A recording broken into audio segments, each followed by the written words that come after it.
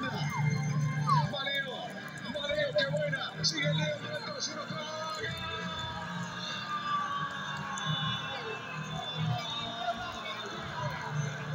They have hung on tight, and Messi, they cling also to the ultimate dream of his, of their defining, crowning moment.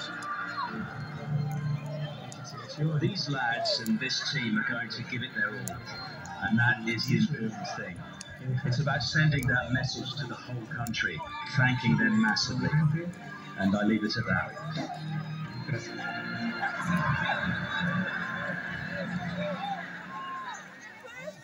Yeah, the reason is that, right, a couple of Lionels up against France today, and just a bit teary-eyed there, Lionel Scaloni as well, just towards the end of that interview. The World Cup's youngest coach has not come from nowhere. It's there in the personality, it's there in the preparation. Obviously, so much focus on Messi. But first, let's just revisit how this whole campaign started, right? Argentina won, Saudi Arabia 2. Al Dosri's goal still fresh in some people's memory, of course, Wayne. Was that almost a good thing that they lost to Saudi Arabia? And that hurt them perhaps?